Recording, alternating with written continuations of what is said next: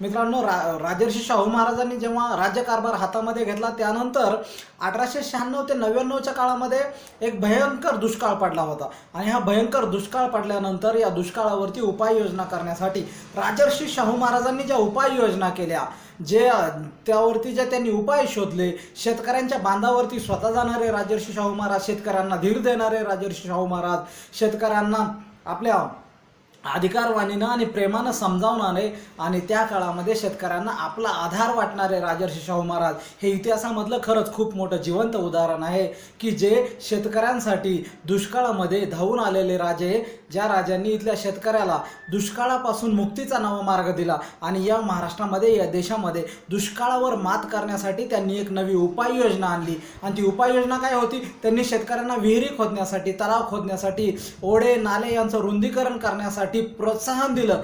त्याच्यावरच न थांबता राजर्षी शाहू महाराजांनी तेव्हा 19व्या शतकाच्या सुरुवातीच्या काळामध्ये बघा, राजर्षी शाहू महाराजांनी शेतकऱ्यांना प्रेरणा कशासाठी दिल्या की त्या ओढ्यावरती, त्या नाल्यांवरती बंधारे घालण्यासाठी. पाणी अडवा पाणी जिरवा या संकल्पनेचा खरा उद्गाता आणि त्या ठिकाणी आपल्याला म्हणावं लागेल की जी प्रत्यक्षामध्ये अंमलबजावणी कुणी केली तर ती लोकराजा राजर्षी शाहू महाराजांनी. शेतकऱ्याच्या बांधांवरती स्वतः फिरणारा हा राजा त्या शेतकऱ्यांना ते पाणी अडवण्यासाठी, ते थेंब ना थेंब त्या पाण्याचा जिरवण्यासाठी प्रोत्साहन द्यायला लागले राजर्षी शाहू महाराज. बघा, राजर्षी शाहू महाराजांनी एवढ्यावरच न थांबता आपल्या राज्यामध्ये तेव्हा 19व्या शतकाच्या सुरुवातीच्या काळामध्ये तेव्हा प्रथम स्वतंत्र पाटबंधारे विभाग काढला आणि त्या पाटबंधारे विभागाच्या अंतर्गत, स्वतंत्र पाटबंधारे विभाग काढून त्या विभागाच्या अंतर्गत त्यांनी ही पाणी अडवा पाणी जिरवाची कामं चालू केली. कारण त्यांनी एक भयानक दुष्काळ बघितला होता आणि त्या दुष्काळावरती उपाययोजना करण्यासाठी, आणि त्या उपाययोजना तात्पुरत्या असू नयेत, फक्त मलमपट्टी असू नये, तर त्या कायमस्वरूपी उपाययोजना असाव्यात. आणि म्हणून त्यांनी हे उपचार काढले होते की पाणी अडवा पाणी जिरवा यासाठी बंधारे बांधले पाहिजेत. आणि तेवढ्यावरच न थांबता त्यांनी त्या अंतर्गत स्वतंत्र अधिकाऱ्यांच्या नेमणुका केल्या होत्या. त्या पाटबंधारे विभागाअंतर्गत स्वतंत्र अधिकारी नेमून त्यांना कामं लावली होती आणि ती कामं करण्यासाठी त्यांना प्रोत्साहन दिलं होतं. तशी त्या विभागातलं शिक्षण घेतलेल्या मुलांना त्या अधिकारी म्हणून नेमलं होतं. बघा किती मोठा दूरदृष्टिकोन आहे. आज आपण बघतो की आज आपल्या 21व्या शतकामध्ये पाणी अडवा पाणी जिरवाच्या योजना सरकार घेऊन येतं. ह्या योजनेची सुरुवात राजर्षी शाहू महाराजांच्या काळामध्ये झाली होती. तर मित्रांनो, मला सांगायला या गोष्टीचा आनंद वाटतो की याच्याही पुढे 1902 साली राजर्षी शाहू महाराज युरोपच्या दौऱ्यावर गेले होते आणि युरोपमध्ये गेल्यानंतर, फिरल्यानंतर, त्या ठिकाणची शेती बघितल्यानंतर राजर्षी शाहू महाराजांची एक गोष्ट लक्षात आली की इथं दुष्काळ पडत नाही आणि पडला तरी त्या काळामध्ये शेतकऱ्यांना पाणी कमी पडत नाही. याचं कारण काय आहे तर इथं खूप मोठी मोठी धरणं बांधली गेलेली आहेत. युरोपमध्ये खूप मोठी मोठी धरणं बांधली गेलेली आहेत. राजर्षी शाहू महाराजांच्या चाणाक्ष दृष्टीने ही गोष्ट सुटली नाही आणि दूरदृष्टीच्या या राजाने ती धरणं बघून आपल्या देशामध्ये आल्यानंतर अशीच मोठी धरणं या देशात का बांधू नयेत किंवा आपल्या राज्यामध्ये, आपल्या प्रदेशामध्ये का बांधू नयेत यासाठी त्यांनी विचारविनिमय सुरू केला.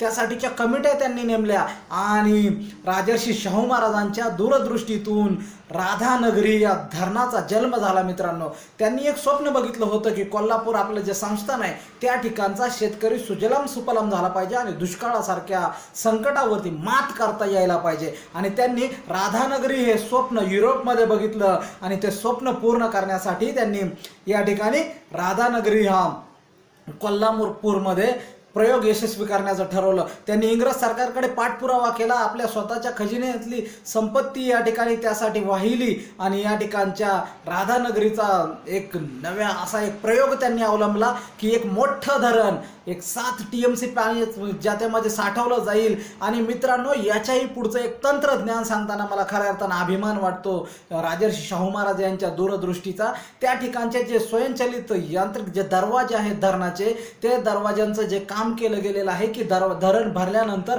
आपोआप उघडले जाणारे हे जे दरवाजाचं जे तंत्र आहे ते या देशामध्ये पहिल्यांदा वापरलं गेलेलं तंत्र आहे. असं तंत्र या देशामध्ये या अगोदर कुणी वापरलं नव्हतं. ते राजर्षी शाहू महाराजांनी वापरलं.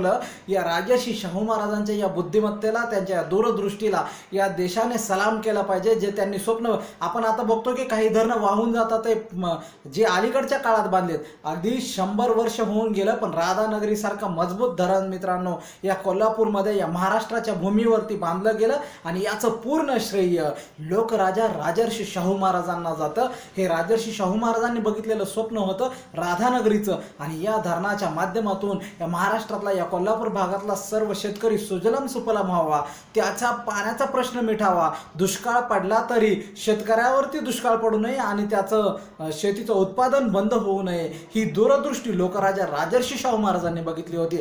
असा दुष्काळावरती मात करणारा लोकराजा राजर्षी शाहू महाराज हा इतिहासातला असा राजा आहे की ज्यांनी दुष्काळावरती मात केली। अगदी 19व्या शतकातली ही गोष्ट आहे मित्रांनो। आणि एक तांत्रिक युरोपमध्ये जाऊन बघून आल्यानंतर तसं धरण बांधण्याचा संकल्प मनामध्ये केलेला आणि त्यानंतर इंग्रज अधिकारी यांना पत्र लिहून त्या ठिकाणाहून जे इंग्रज अधिकारी होते ते गेल्यानंतर बदली झाल्यानंतर त्या इंग्रज अधिकाऱ्याला कर्नलला पत्र लिहून लोकराजा राजर्षी शाहू महाराज कळवत आहेत की राधानगरी या धरणाचं मी स्वप्न बघितलं होतं आणि ते पूर्णत्वास येत आहे। हे मी असं स्वप्न बघितलं होतं की ते मी माझं जीवन कार्य समजतो।